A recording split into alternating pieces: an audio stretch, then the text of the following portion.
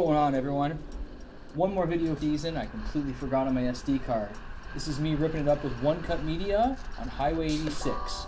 Highway 86 is pretty cool because it's a gateway to a whole piece of Whistler no one really knows. It's behind the peak chairlift, goes down and opens up to an area of blues and blacks, wide open vistas. It's really cool. I wanted to check this out with OneCutMedia because although it's completely marked trails, it is on the back of the mountain and is kind of remote. So if I was to get lost or go somewhere weird, it'd be kind of sketch. And I wanted to ski this really bad with my son later on. And I thought it would be a good way for him to have an introduction to steep skiing because of how steep these areas are.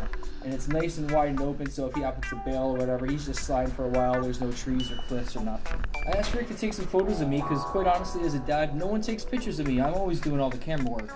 So I was really thankful for that, and I got the most wicked awesome ski poster. Nice, man.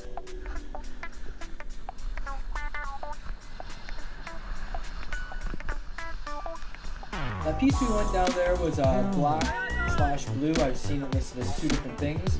And now we're on to, it's called a blue run. It really is kind of like a green. I think it's a blue run because it's narrow and you get going kind of fast. Not really. Other than that, probably just to keep the people that would be going on greens away from this area because it is so much more remote than a lot of other areas.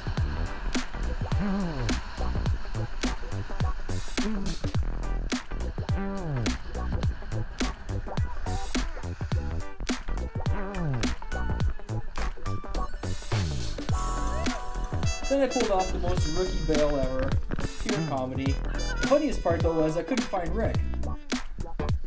Did he go off trail? Was he still on trail? I had zero idea. So I kind of just moseyed my way along until I found him.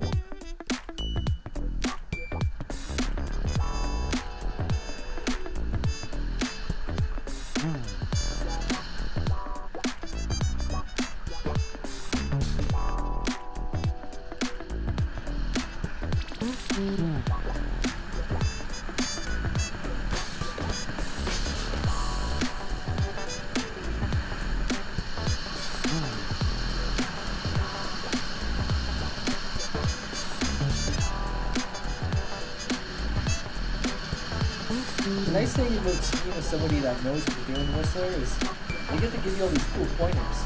He's giving me these little POW sessions. He's giving me these little hints on where all the POW areas are.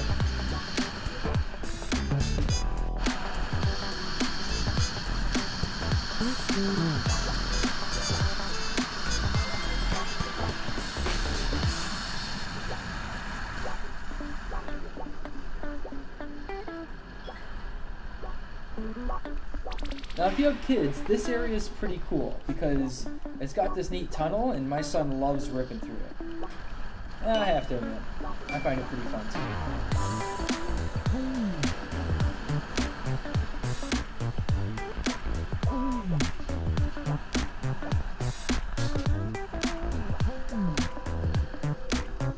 This is coming back into the slower area, close to the chairlift. I always hug the side here because it's always got everyone's kick up from carving, and I find it fluffier and squishier on the way back. A lot of times when I'm not skiing on steep areas, my ankles just prefer skiing on steeper areas. So if I can get some squishy flat stuff, I'll take it over the carving.